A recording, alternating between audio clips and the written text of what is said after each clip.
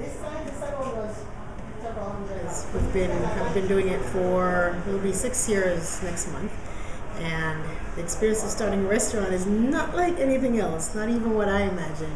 Every aspect of business, believe me, you go through it in a restaurant. But the fun part is I like entertaining people. I like when people have fun. I like when they enjoy the food, and so that part of it is always the reward in doing it. Our specialty is jerk. So we do jerk chicken, jerk pork, jerk fish, jerk shrimp, jerk tofu.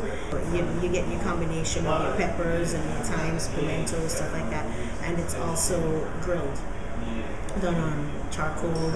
In Jamaica they use pimento wood, and it's basically grilled chicken. It's for the most part native to Jamaica. Most of the other Caribbean islands have their version of jerk chicken as well, but the original jerk is basically from Jamaica. That's where I was born, that's where I was raised. I went to high school there, and that's home. In Jamaica, a lot of the jerk centers are like houses, and you turn it into a jerk center. And that's what I wanted to capture here. What I like with a lot of the students here, they like to experiment. Well, some of them. And then some of them are like, oh no, I'm not venturing out, I just want to stick to the basics. But once they try it, then they love it.